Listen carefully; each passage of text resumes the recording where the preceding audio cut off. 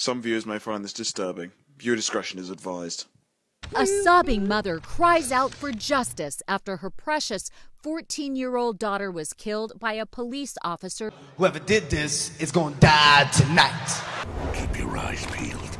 You see something, shoot first and ask questions. Never. We're not taking any chances. Read me? Loud and clear, boss. It's not even like that. Listen. Civil rights attorney Benjamin Crump spoke for the family. Life is funny, ain't it? Sometimes when people die, you gotta laugh. Serious warning today about COVID. Authorities say a large wave of new cases is coming due to the Omicron Pussy I-8 variant. And this comes as singer Billie Eilish speaks out about her COVID battle, saying it was so bad she would have died.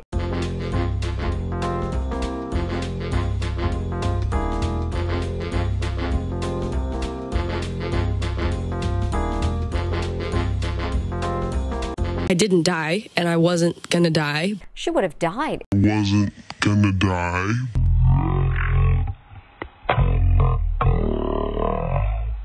I think I made my point. She would have died. Marissa Fotillo, a preschool teacher in Chicago, is Blowing it up. in a tiny airplane bathroom. She stayed in that bathroom for 4 solid hours. It was honestly the best thing for my anxiety, and I just wanted everyone to be safe around me. Yeah, for 4 hours. Authorities had this to say. You destroyed the only thing I love. All right? There it is. Now this is happening. Excuse me. Excuse me. What are you doing? Dylan Berrien was enjoying a day of boating off Fort Lauderdale when he saw the dog and jumped right in with his clothes on. His friends on board the boat helped pull the dog in. He has a collar. 12-year-old British actor Archie Yates takes over the role made famous by Macaulay Culkin. Remember Devin Ratray as Buzz McAllister? Beat that, you little trout sniffer.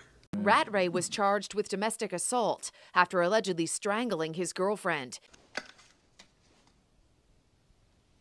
Buzz, your girlfriend. Woof. And remember Cousin Fuller, played by Macaulay's real-life brother Kieran? You know about him. He wets the bed. He'll pee all over me. I know it. I'm gonna go to hell.